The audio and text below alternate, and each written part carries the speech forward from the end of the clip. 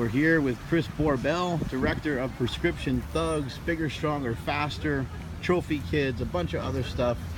And we're going to talk about ketosis.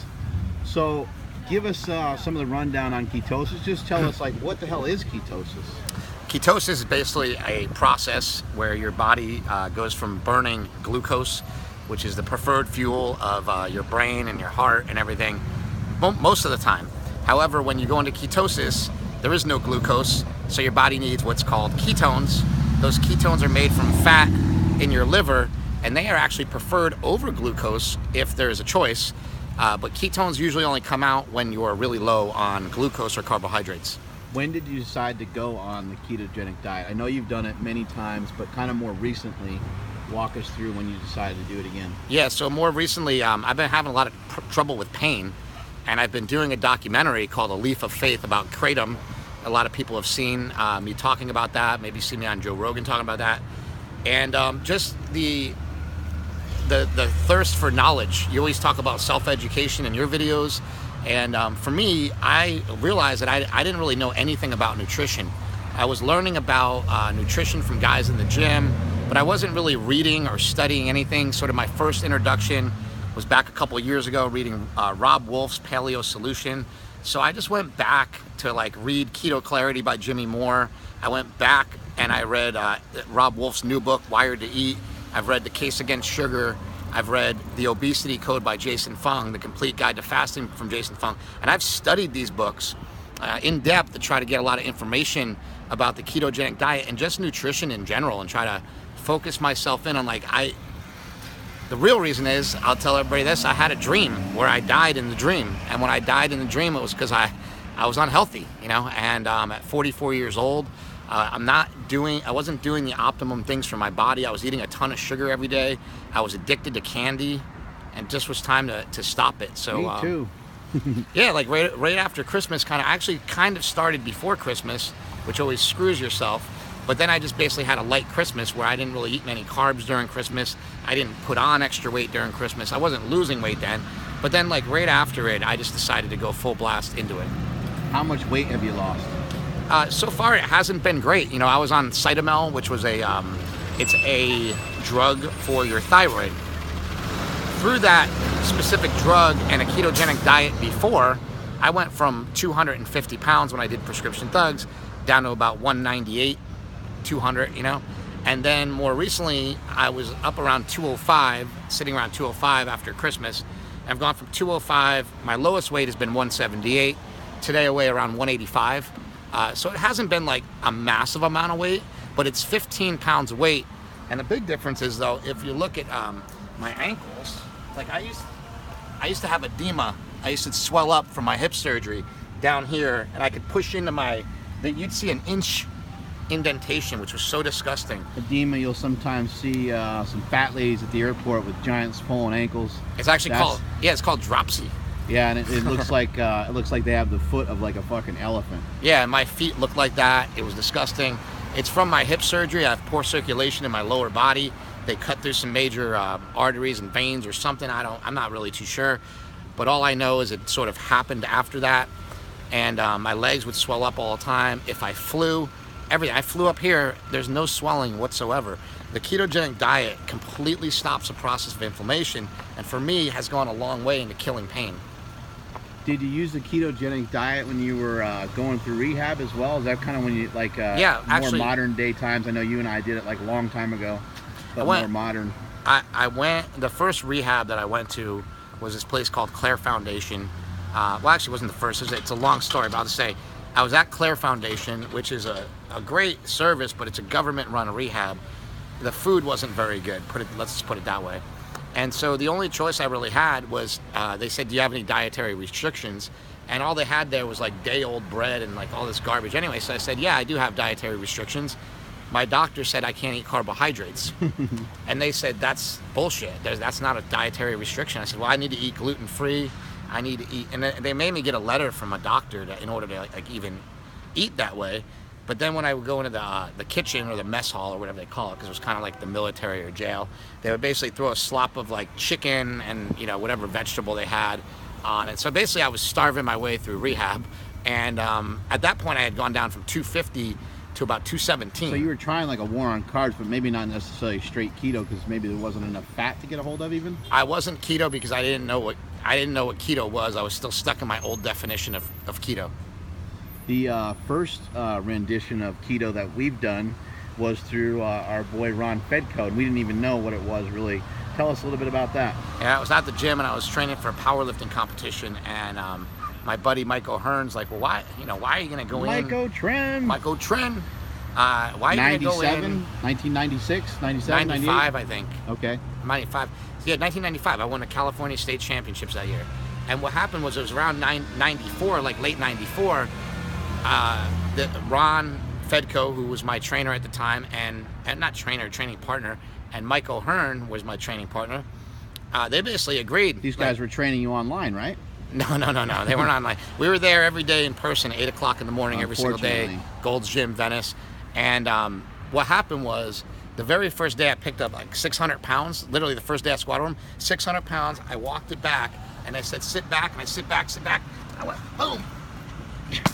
First day in Gold's Gym, fell flat on my ass with 600 pounds. And when I fell, and I got back up, they're like, you're too fat. You're so unstable with the bar. You're just too fat. And I was like, what do you mean unstable? Like, you're all over. You take the bar out like this. And they're like, we think you're going to die. And I weighed about 245 pounds. So I probably was going to die. And they were right. Yeah. So Ron prescribed me a diet. He told me to go to the front desk, get a pen and a piece of paper. And he's like, write this down. I'm going to give you your full diet. Just get ready. Write it down. So I go over and I get this paper. I'm like all ready to write down a whole diet plan. He goes, ready? Write it down. Red meat and water. Not a stick of gum. Not a breath mint. I don't want you to have anything for 2 weeks. I want you to eat red meat and water. Talk about a vertical diet. I was about 242 when I started that diet. It was the first time I've ever cut in carbs from my diet. And I think I weighed in under 220 for that meat. The very next meet I went in, I weighed 198. So I was in good shape. You know, I was in college at the time. It was a perfect time to lose weight. I was a bouncer at a bar. I went from 242 to 198, and that really upped my stock with the ladies over there at the 901 Club in downtown Los Angeles. I worked there too. Hey now. So from a health standpoint, you know, people maybe that are listening are like, fuck, man, red meat and water, that sounds terrible. Yeah. Some of those vegan gains that people are talking about. Some people are probably kind of scared about the fat content, some of that kind of stuff. What are some things that you've learned through doing the ketogenic diet, and do you feel like you're pretty healthy? Well, look, I can say that I'm pretty healthy all I want, but what really matters is our blood work, right? So I went to my doctor, Dr. Rand McLean, and I said, hey, check out my blood work. My cholesterol was 190. That was total cholesterol. Everything was just super low. Like, everything was like perfect. What he said to me when he looked at everything, he said, dude, you're a rock star.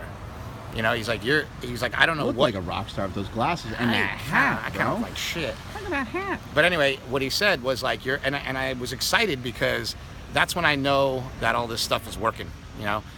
He said my LDL had come up a little bit, but he said that that's misleading because LDL coming up isn't always bad because there's 2 types of LDL, and we'd have to do a further test to see what that is. I got my A1C checked the other day, and it was at the lowest it can possibly be, which is like less than 4. Nice. Right? So it's like as low as it can possibly be. That's kind of one of your markers for like insulin sensitivity or something like that, correct? Yeah, so everything's gone down. Now, the one thing that I have to admit, I was just talking about, like, I got off of Cytomel, right? We think we should be honest with everybody. Transparency. I got off of Cytomel. I gained about 10 pounds back. So I'm back up to about 190 and have since come down about 5 or 6 pounds from there. But the biggest problem I have lately, you know, I've been freezing. I've been freezing cold like a lot. And the reason that is my body's trying to regulate my thyroid hormone. I was taking thyroid, I'll admit it. I was taking it like a steroid. I was taking it to not be so fat. I was taking it because I was self-conscious about my weight. And I was taking it because I was a fat fuck who was afraid. Maybe it messed with your hormones a little bit. It totally messed with my hormones. But the thing was, at the time, I wasn't willing to put in the work. And then what I realized was that through sobriety and through all these things that I've built, like, if I don't need alcohol or drugs, then I don't need any of this shit. I don't need processed carbohydrates. A bag of Sour Patch Kids is not going to improve my life at all. So I'll be happy for like 5 minutes, and then I'll feel like shit. And nowadays when I eat sugar, it really reverses everything for me. Like I went to the movies the other day, had a bunch of sugar, and Rob Wolf said something that really like stuck in my head. He said, my goals have changed. You know, when I was younger, I wanted to be big and strong. I wanted to do this. Now all I want to do is play with my grandkids, which he doesn't even have yet, by the way. He just has kids. So he's like, I want to grow up and I want to play with my grandkids. And that really hit me deep. And I said, like, if I keep eating like shit, if I keep, you know, not taking care of myself, or if I give up on this, and I'm telling you guys right now, and you can hold me accountable, I will not give up on this. I might not do keto forever, but I will not give up on not eating bullshit. Like, I will not give up on it. How do you feel at 44 years old versus when you were, let's say, 34 years old? Well, look, I've been through a lot. I had double hip replacement surgery. We lost our brother, who was like, you know, the sort of rock in our family. Like, he was kind of the one that inspired all this stuff. We've been through a lot of shit, you know, and through an addiction and rehab and everything. Through all that stuff, coming out the other side, I actually feel fucking awesome. Because I think that... You maybe think you might feel better now. I mean, regardless of the hip surgery, that's a traumatic thing to go through. But like, hip surgery aside, about, you know, 10 years ago, we discussed you feel a little bit better now versus the way you felt then? Well, we discussed it before, and the way that I feel about myself, a lot comes from the way that other people tell me they feel about the things that I've done. Right. So that's, you know, I've been super confident lately. I've been super excited about like the things that I have coming up.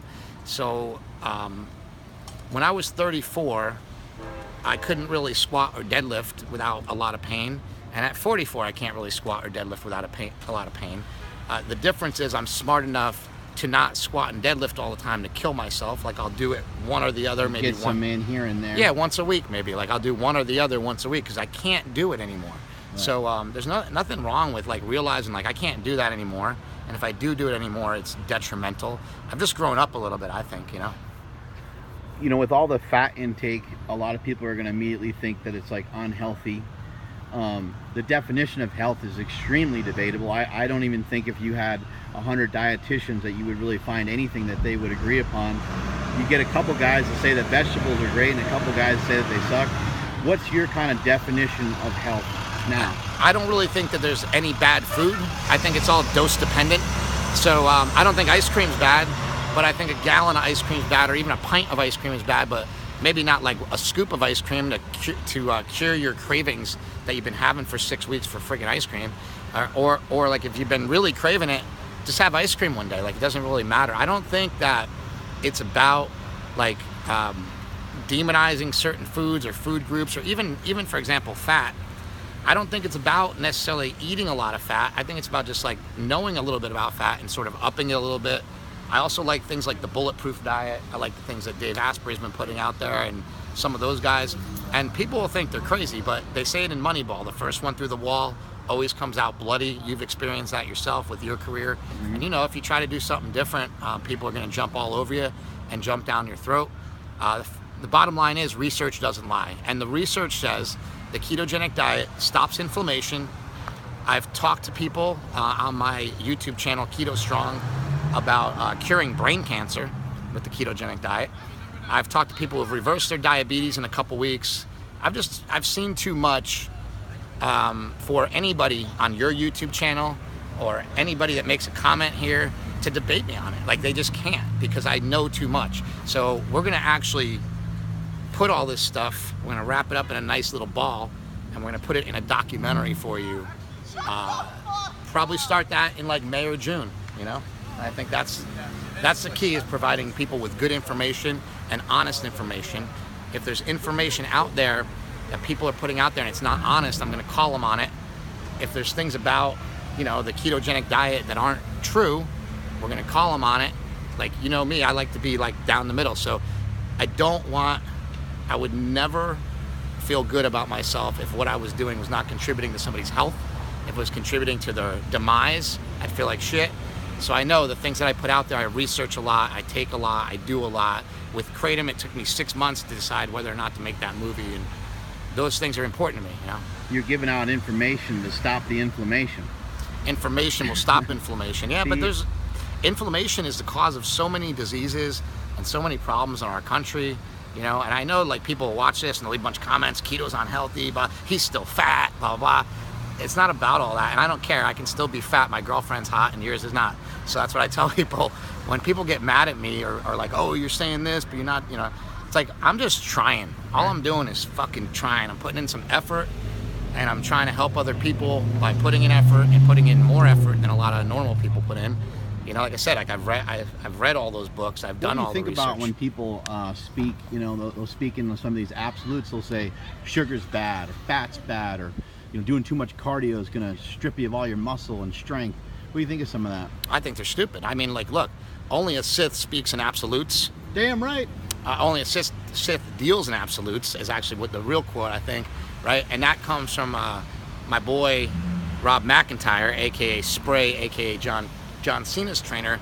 Just told me that recently when I went down there to talk to him just about some stuff. We just went and hung out at his gym, and when he told me that, we were talking about this documentary that I'm going to do, and he's like, you got to make sure that you go interview the people that are against it. And that got me thinking right away, like those are the first people that we're going to contact. The first people we're going to talk to are the people that are like dead set against it, to try to figure out why they're so dead set against it, so that we can try to see if their claims are valid or if it's something that needs to be addressed as the truth, you know. So I don't think anybody should speak in absolutes. I don't think you should never say, like, I'm not even going to stand here and say I'll never look like Mike O'Hearn.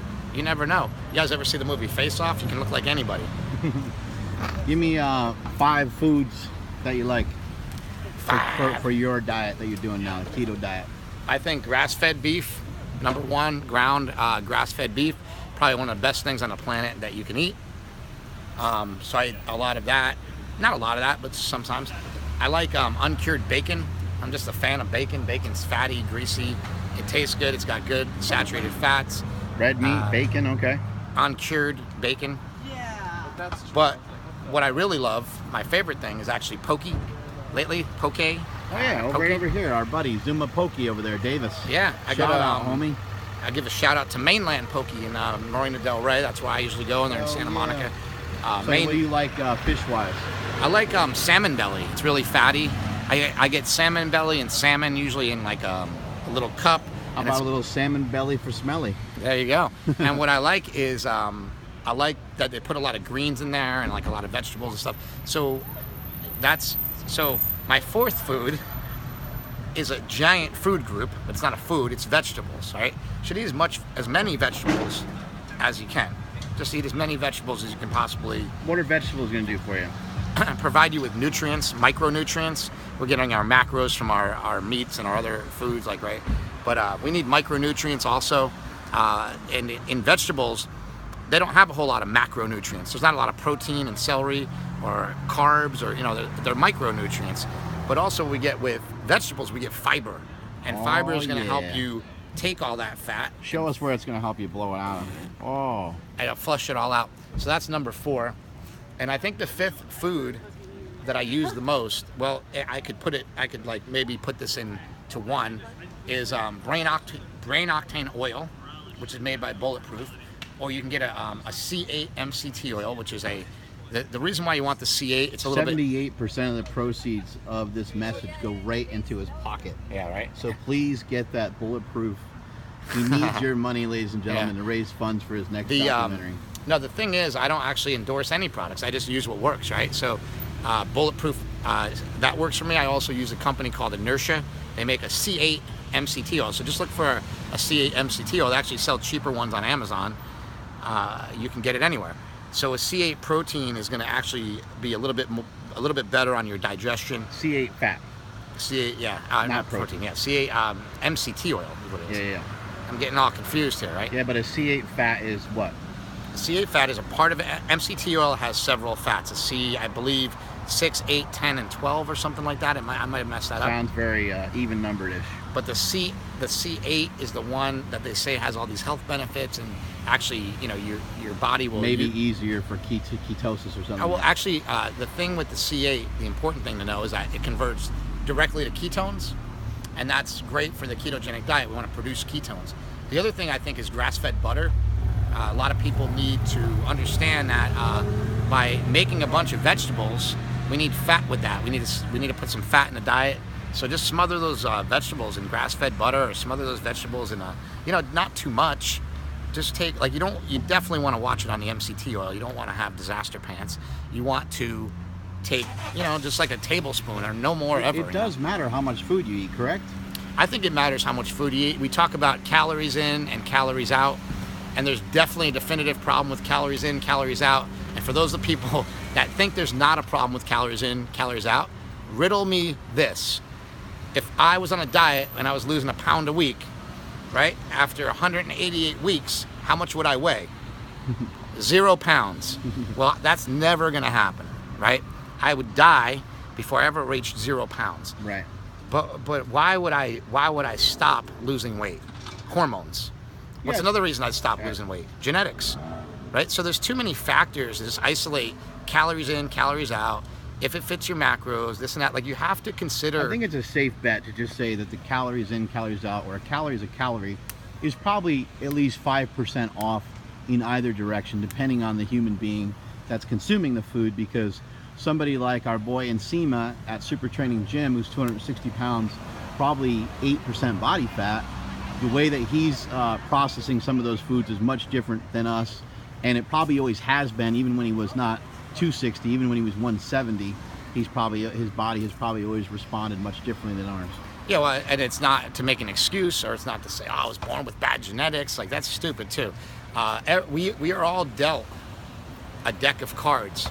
And my deck of cards happen to be an ability to make these documentary films that can really help people. And your deck of cards happen to be a lot of strength and motivation to inspire a whole generation of people to come up and be powerlifters, and so we each have a hand of cards we're dealt. Mine also, in my cards, had bad hips by the time I was 17 years old. I could barely walk when I was in high school. Bad hips, but a lot of creativity. Yeah, so you give and take, right? You get trade-offs. So now what I'm trying to do is use my creativity and put it into my physical being so that I can be a better person, right? And help a lot more people.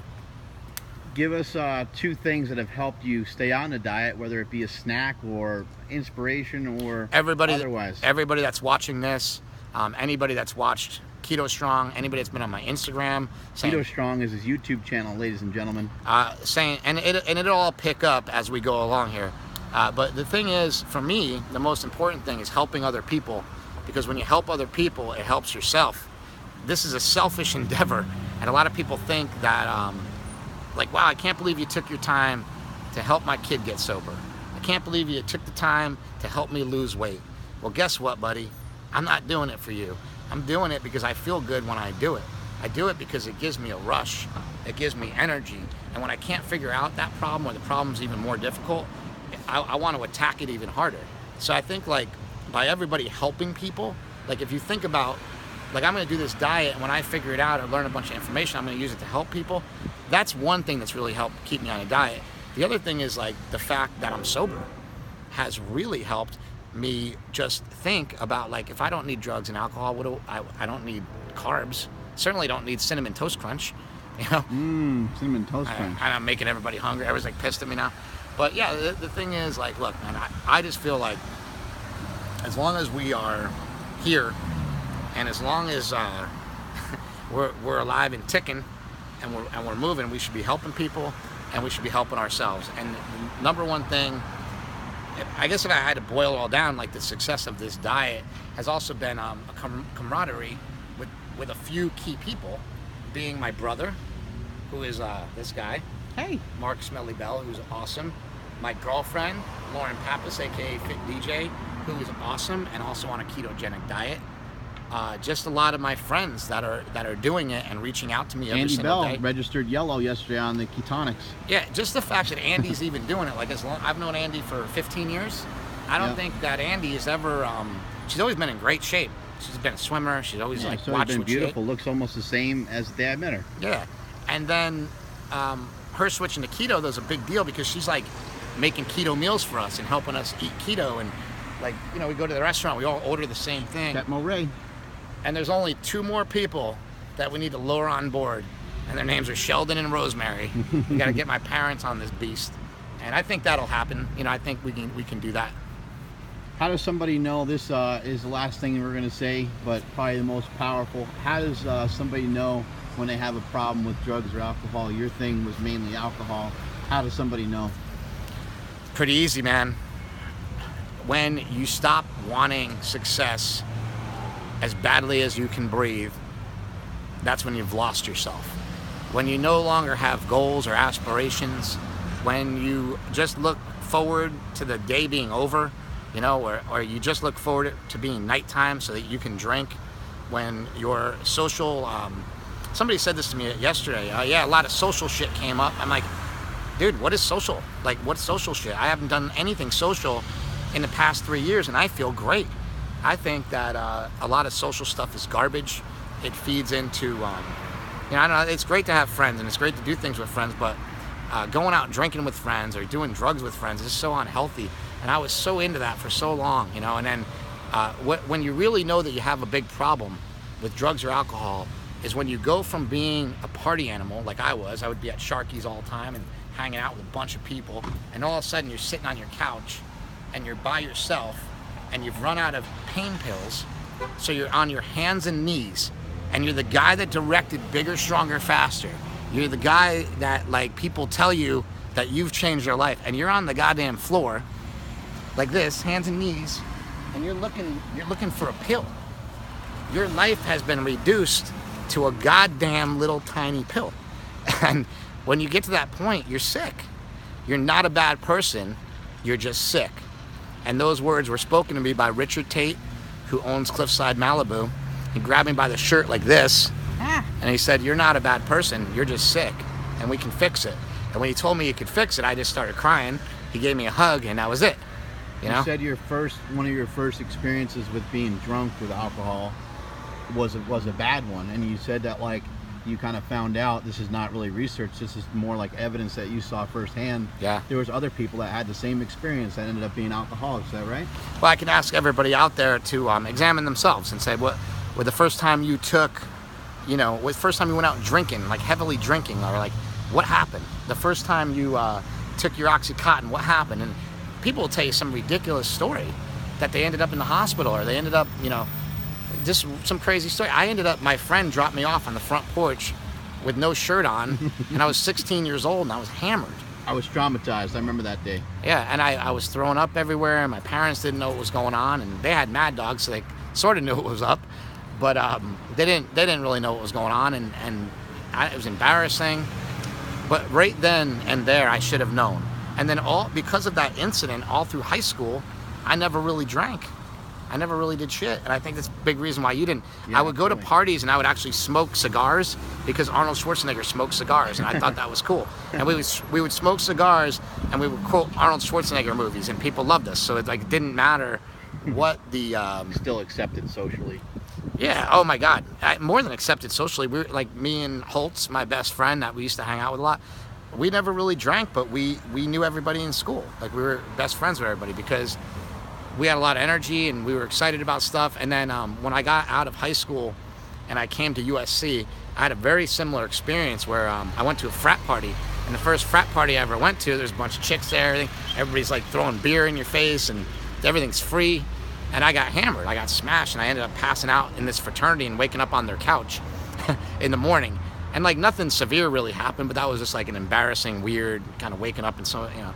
But I've done that a lot, woken up in weird spots. One time we went to Columbus, Ohio, middle of the winter. The middle of the winter, I woke up in some storage unit. Like Andy was like, "How did you not freeze to death?" I think it was somebody's garage, actually. Could have been somebody's garage of a condo or something. But it's like, people are like, how did you live through that? And all I can say is, you know, thank God that I did. That's it. When it comes to food, you know, it's less talked about. You know, when somebody's really fat, someone's like, not like, hey dude, you need to go get help. When you're drinking, it is a little bit more acceptable. Still a touchy subject when you're drinking or doing drugs. Somebody might say, hey man, you're kind of fucking up, like how can I help? Or like, what's going on in your life? Anyway, where can somebody go to get help for drugs and alcohol? Well, AA is free. I think I used that program for a while. You know, for me, I realized that it's not for me long term, but it helped me tremendously, and it was free. So I think AA is a great place to start. Just go online, look up, just literally look up where's an AA meeting near me, and you'll find it. And when you go into AA, weird things happen. People start calling you, like you have, Fight club. Yeah, it's kind of like a fight club. When I was in AA all the time, and I would come home and tell Lauren what happened in the AA meeting, she's like, I want to go to AA. And she doesn't even have a problem with anything. She just thought it was cool. I was meeting all these people. I've just made so many great connections through AA, and I think that's the simplest way. The other way is it depends on what your problems, with. If your problems with alcohol, I always recommend professional help. I just think that's the best way to go, is to try to get professional help. But AA isn't professional help, and it's helped millions of people. Right. So I think also we have to look at what's practical, right? Things like Kratom, if you're on pain pills, Kratom is a great way to detox yourself off of pain pills, but you need something mentally or you're never going to hang on to it. You need to know the rules of sobriety. You need to know the 12 steps. You don't even need to use the 12 steps. I just recommend that you know what they are. They're actually very redundant, and a lot of them are very stupid. A lot of them deal with God, and I don't really believe in God like a lot of people do. So I have a different relationship or different thought of what God is, but it's all up to you whether you're going to fix the problem or not. You can't put it in anybody else's basket. You can't put it on anybody else. You have to realize you have a problem. You have to admit it, and you got to go to AA. And once you walk in the door of AA, you've made enough of a decision to get yourself better. Awesome, man. Even though you're shorter than me, I look up to you. I love you like a brother. I love you like a brother. Catch you later. Later.